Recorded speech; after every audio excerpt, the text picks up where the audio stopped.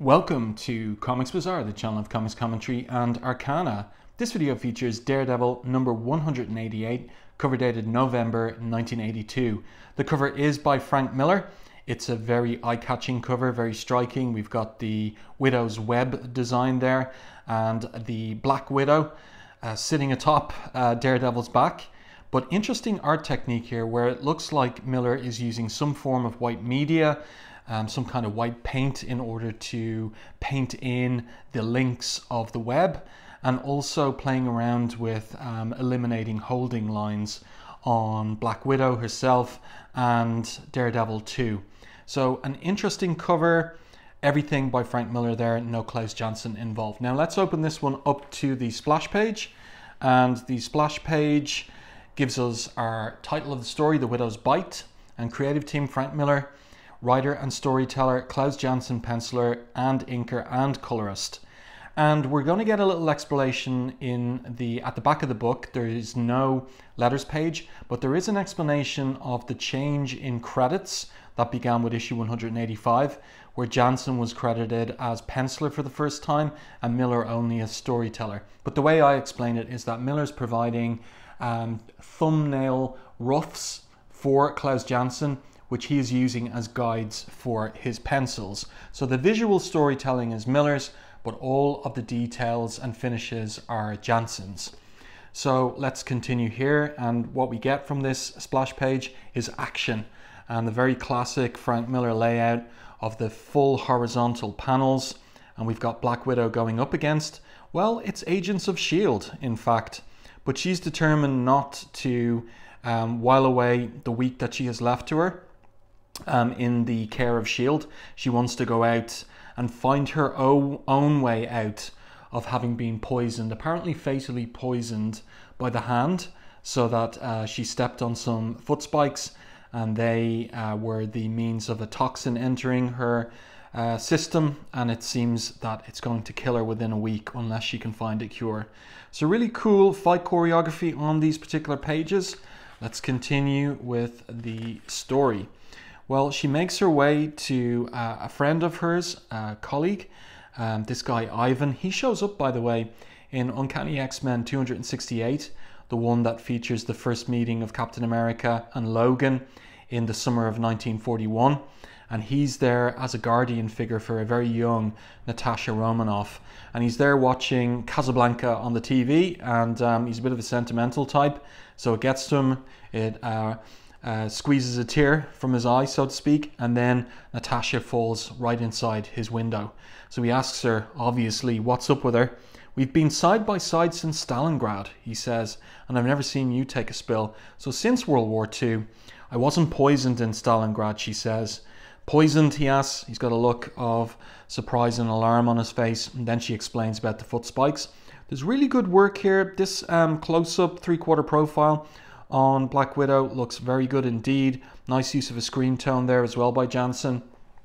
And she explains to Ivan, I'm on the run from the agency. The colonel's ordered me to sit tight and let his boys investigate the situation. So Ivan counsels her maybe she should, but she says, you know me better than that. So she says, look, there's nothing for you to do, Ivan. I love you like a father. So he is her surrogate father.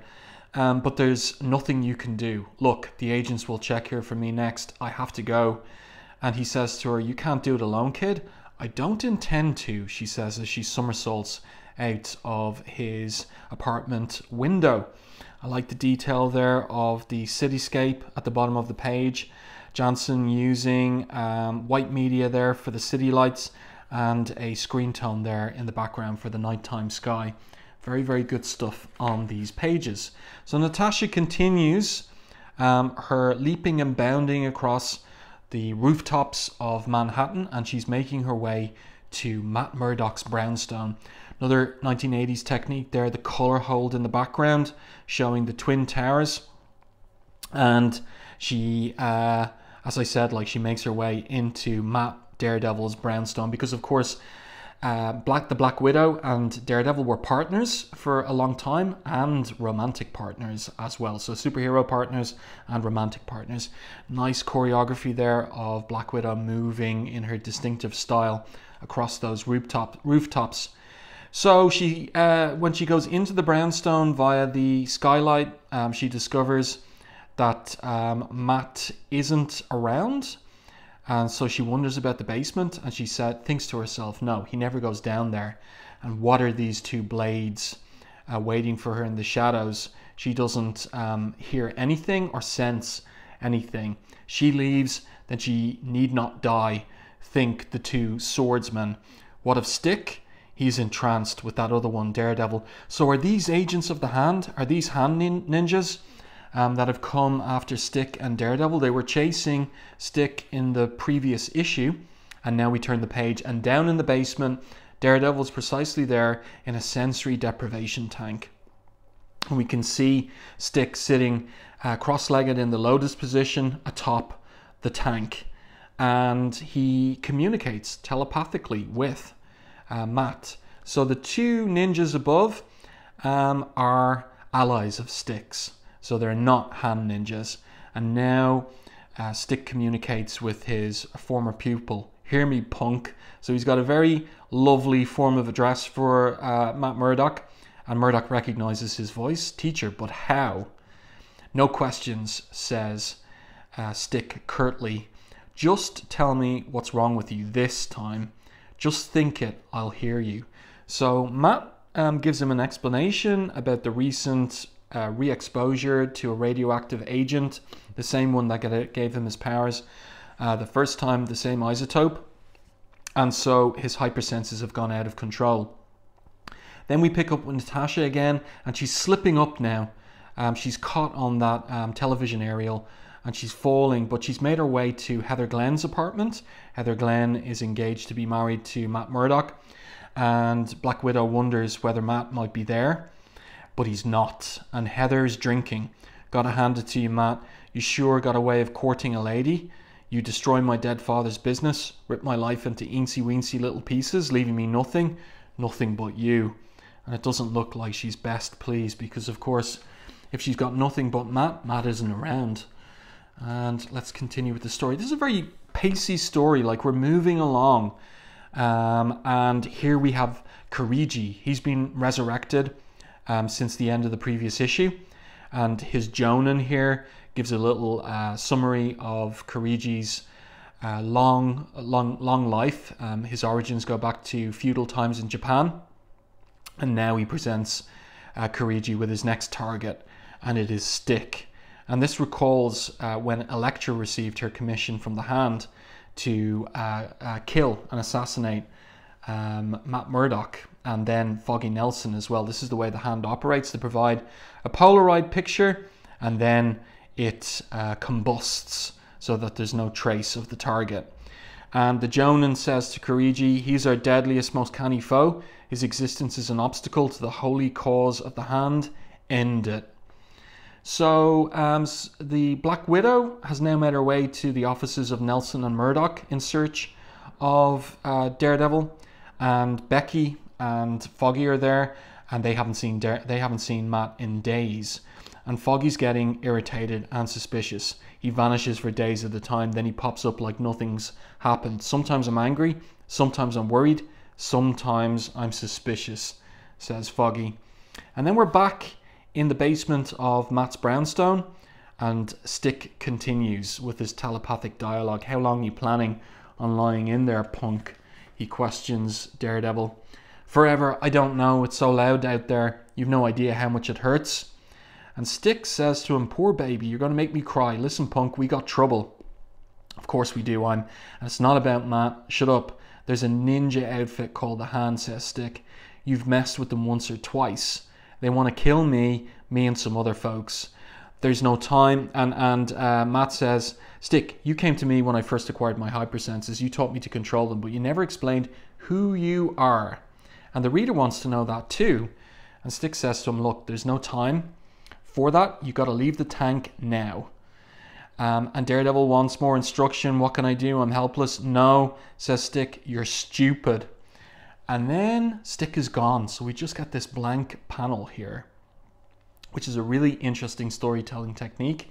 And he walks silently up the steps from the basement, leaving Matt in the sensory deprivation tank. And one of his team says to him, telepathically again, Stick, this is a mistake. Daredevil should not be involved. And Stick demurs, and he says, you're wrong. I trained each of you, so he's been a mentor to more than Matt Murdock. So listen, when I tell you, the punk would be as good at what we do as any of us, if only his head wasn't such a snake pit. So really interesting stuff developing there. And now Natasha makes her way to, surprisingly, the offices of the Kingpin. And Kingpin is, no pun intended, or perhaps there is, throwing his weight around with some of his underlings, just impressing his authority on them. And Natasha drops into the middle of that. So the thugs challenge her. And of course, Kingpin is just relaxed, smoking his cigar. And he asks her very nonchalantly, you are Natasha, about Daredevil. So she's there to find out, does Kingpin know where Daredevil is? And he responds, I have no idea where he's to be found. However, and I like this piece of characterization, Kingpin always on the lookout for a new assassin. However, if you seek employment, and then he realizes something's wrong with her. She's holding her head there. Turn the page. What is wrong with Natasha? Well, those toxins are kicking in and she's starting to discorporate. Kingpin thinks to himself, she's dissolving as she races out the door, but she's not weak enough that she can't disarm this thug with his machine gun there. And off she runs, the poison, it's finally. And all she can think about is Matt. She needs him. Does she want to tell him one last time that she still loves him? And then elsewhere, it's Kirigi, and he is being he's been taken to Matt Murdock's brownstone residence, and he's making his way into the basement there, slipping in silently despite his huge bulk, somehow fitting between those iron bars. And then he arrives down. Stick is once again sitting atop the sensory deprivation tank. So we get a really good sequence here, and something that has always stuck with me from this particular issue ever afterwards. So Stick continues saying to Matt, he's trying to exhort him to get out of the damn tank. You can leave the tank anytime you want to, punk. It's up to you. And Matt is in despair. He says, Stick, I told you, it's the radiation. It's made every sound so loud, every smell so. And Stick just retorts, nah, that radiation's worn off by now, just like it did before. And this is the really interesting bit. Matt says, no, you're out of your mind, Stick. The radiation that gave me my powers never wore off. That's why I still have my hypersenses. Stick says, you don't know from nothing, punk. And Matt asks, what do you mean? And here we go. All that happened to you back then was that you got opened up to senses that everybody's got, but don't use. It ain't the radiation, never was. So the radiation just blinded young Matt Murdock is the implication of this. It never gave him superpowers. It never gave him a radar sense. The abilities he developed were abilities that everyone has, that are latent and potential in everyone, most particularly some candidates like Matt, but they're not superpowers in the classic definition. And then Stick is gone. So Miller uses that trick again. So we've got Matt, we can see his eyes wide open, the telepathic link is broken, and Matt is wondering, he wouldn't have cut me off just like that. He wasn't finished explaining. Something must have happened to him. So the man without fear, will he truly act now without fear again? But he goes into the fetal position in the sensory deprivation tank. I can't go out there, I won't, he says. It hurts out there, so noisy, I'm scared. But he is pulling the oxygen mask off his face. So we got to take something away from that. Now turn the page. What's happening out here? Well, he's pushing up the lid of the sensory deprivation tank, and he can hear 2 heartbeats. And Stick has grabbed between the palms of his hands Kirigi's samurai sword, and he calls out, Shaft, get the man's attention. And 3 arrows stick in Kirigi's back. Your move, Claw, and another ninja attacks Kirigi, kicking him right in the jaw, and he's bearing those claws that give him his code name. Okay, Claw, says Stick, back off now. He's a quick one. Stone. And Stone is there with the sword, and he basically takes Kirigi's sword away from him and stabs him right through the chest. And so now it's revealed that that Stick's team wear different robes, white robes for the good guys, and red for the murderous hand assassins. So Stick says to his team, you'll have to destroy the body. And of course, Matt is bewildered. Stick, who, what, I mean. Guess I better explain. Okay, so we're going to get an explanation from Stick, but there's an interruption. Matt, now what? Asks Stick. Turn the page. We know who it's going to be. It is Black Widow, and she's stumbling down the steps of the basement that she was in earlier. And look at her, she's dissolving. Great imagery on this particular final page, and use of white negative space as well in Miller's layouts. Next, Siege. And here we go. Instead of a letters page, we have an explanation for readers as to what happened with the art credits. We interrupt our regularly scheduled letter column for a few words of explanation. After establishing his credentials as one of the boldest, most innovative embellishers to work in comics, Klaus Janson has come to try his able hand at penciling, and the last few issues have amply demonstrated his success. Working over designs furnished by writer Frank Miller, Klaus now brings his vision to the total look and texture of Daredevil. For a peek over their shoulders, check out the original 8.5 by 11 inch sketch by Frank that is reproduced below, and compare it to this issue's splash page. You'll see that for Klaus and for Daredevil, the fun has only just started. So this is what Miller is providing Klaus Janson. This is the rough thumbnail, and because it's a splash page, it's big, but the other pages with more panels, the art would be small. Janson is blowing it up with a Xerox machine, and then he's using it as a guide for his own pencils. So the visual storytelling, the layouts, including the placements of letters and credits and so on and so forth, is Miller's. Miller is the visual designer of the comic. And let's just flip back to that splash page. Have a look there at the sharpness of the cheekbones there in Miller's rendition of the Black Widow, and then see how Janson has interpreted that. He softened out the face there, you can see that. So I do hope that you enjoyed this review and commentary on Daredevil number 188. Let me know your thoughts on this in the comment section to the video. If you enjoyed my review, please like the video on YouTube. It really does help the channel, and consider sharing it too. And if you haven't done so already, subscribe to the channel and stay tuned for more content like this.